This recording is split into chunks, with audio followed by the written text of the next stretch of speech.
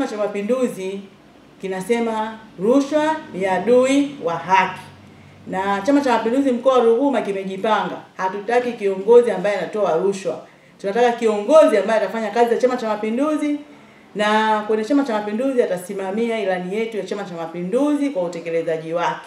Kwa hiyo yote yule atakayekuja kuchukua fomu, sisi viongozi tunaotoa fomu na hata wapiga kura, hatutaki kusikia swala la rushwa, na sisi hatutaki rushwa. Tunawasihi na kuwaomba watuunge mkono kuja kuchukua fomu bure. Fomu hazitozi pesa yoyote.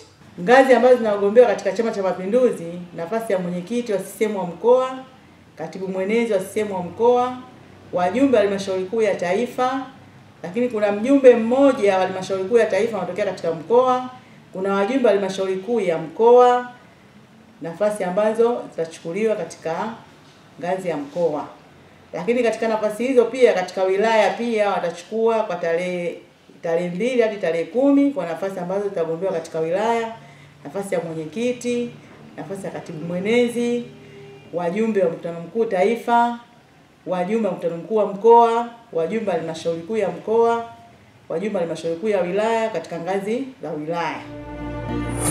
Ruvuma TV, tupo kuhabarisha umma. Ni kuwatangazia wanawake wote kuchukua nafasi mbalimbali kwenye chama na jumuiya zingine, kwa sababu jumuiya yangu mimi inadili kote kwenye chama, kwenye vijana, kwenye wazazi. Kwa hiyo wanawake wote wanachama wa Chama cha Mapinduzi, wanachama wa UWT wenye sifa na uwezo wa kuchukua fomu. Mwisho wa kurudisha fomu itakuwa ni tarehe 10 ya mwezi wa 7 2017. Niombe vijana wenzangu tujitokeze kwa wingi tuweze kugombea. Hizi nafasi ni za kwetu na tutahakikisha kwamba haki inatendeka. Kuanzia tarehe 2 hadi tarehe 10 tutatoa fomu. Fomu ni bure. Ni vyema vijana tukajitokeza kwa wingi.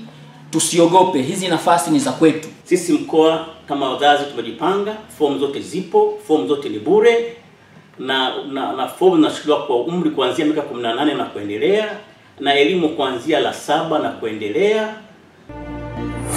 Ruvuma TV, tupo kuhabarisha umma.